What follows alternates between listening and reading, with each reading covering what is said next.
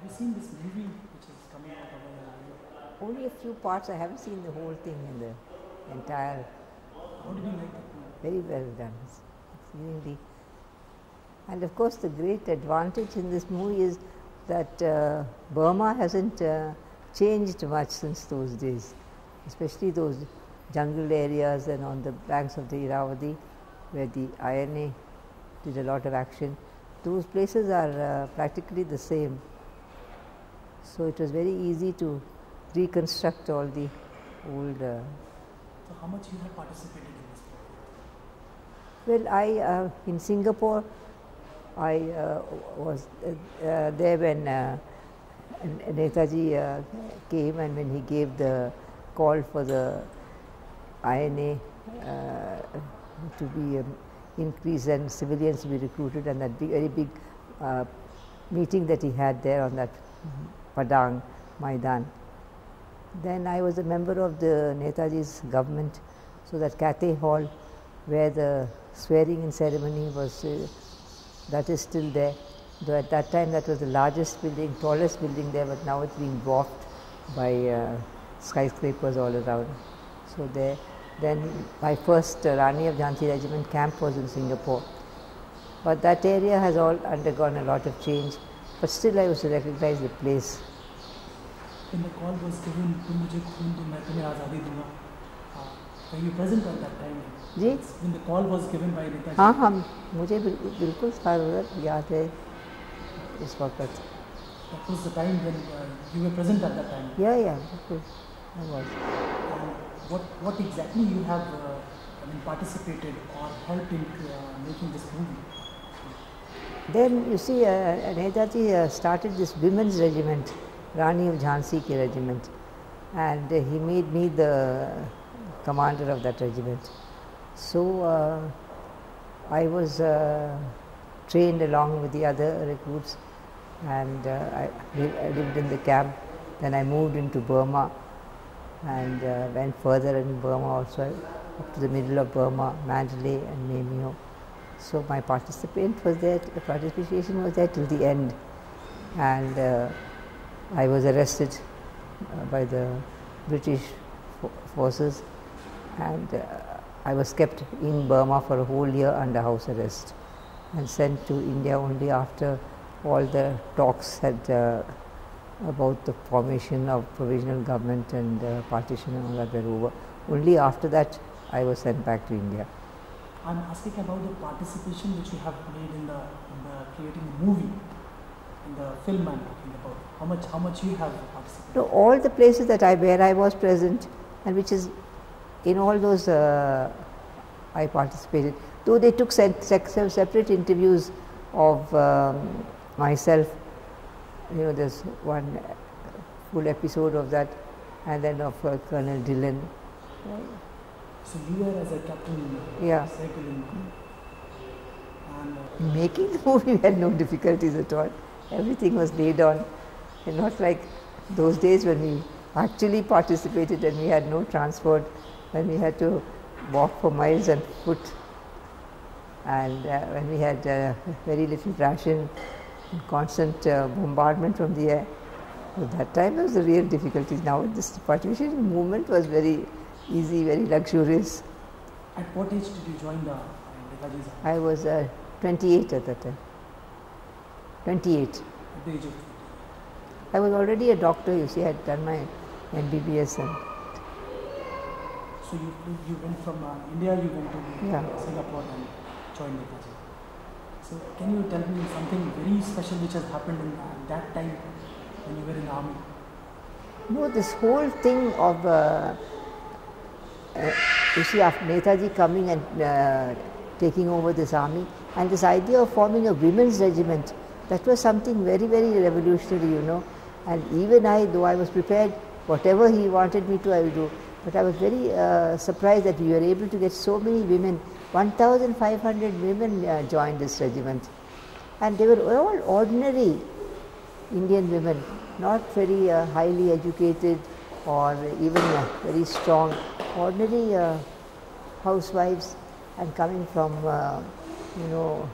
working class. families of people working in the rubber estates, in the PWD, and a few petty shopkeepers, business people, those kind of women joined. And not only they joined, then they took up the training also very seriously, and they became sort of strong, healthy, and they never panicked. Until the end, they were determined to stay in the regiment. They didn't want, when Netaji wanted them to be disbanded, they were very unhappy, and many of them signed petitions in their blood to Netaji to say that we don't want to leave, we will also undergo whatever has to be in store for us, and you don't send us back home. It was till very recently, and that name was given, you know, by an American professor.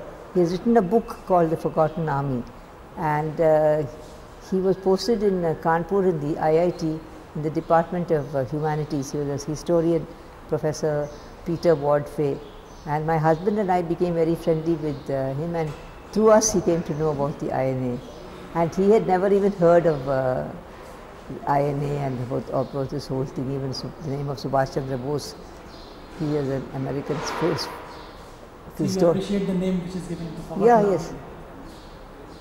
So there's still a controversy about the death of Netaji. What are you to say? You see, that controversy has been created. It is, there should have been no controversy at all. And the controversy, you know, the people who are carrying on the controversy have not produced any proof that that air crash didn't.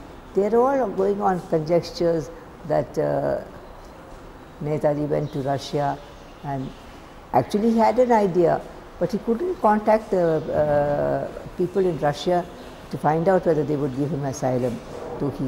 So they hang on to that point, and the fact that the crash might, they say there's no logbook to support that crash. But they don't realize what the situation was at that time. The Japanese were on, in fact they had surrendered. The atom bomb had been dropped on Hiroshima. So at that point of time, how can you expect them to sit and make logbooks and make records and all that? They were busy destroying most of their records so that they shouldn't fall into the... And the fact is that there is no controversy, and he died in the crash. Yeah. You see, there was the BBC made Charles Bruce of the BBC has made a documentary called Enemies of the Empire. And in that he interviewed the doctor who attended, the Japanese doctor who attended on Netaji after the crash. And his description, because he didn't know who this person was, of his height and body build and everything.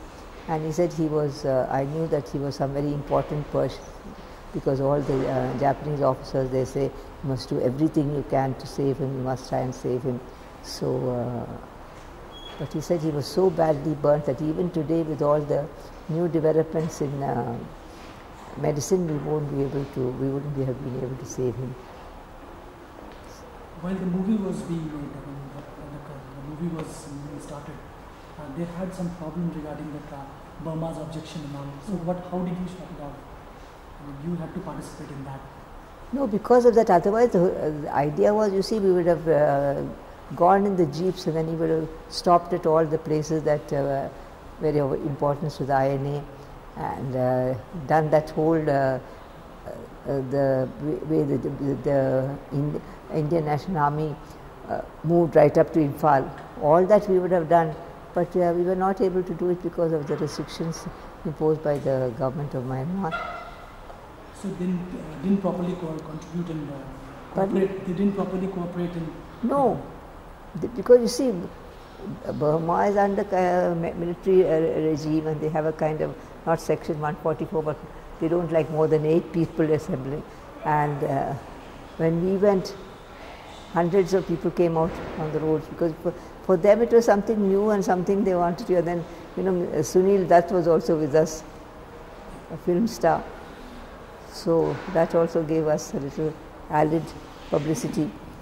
So that was not if there is once more Netaji is here, and if there is a call from once again, would you like to join once again the Netaji's army at this age? I would really like to join, but at my age, what use can I be? I can't undertake all those same things. That though I must say that after coming back to India, especially in the last few years, my life has been again very, very strenuous, because so many social problems have arisen in this country, and especially problems affecting women.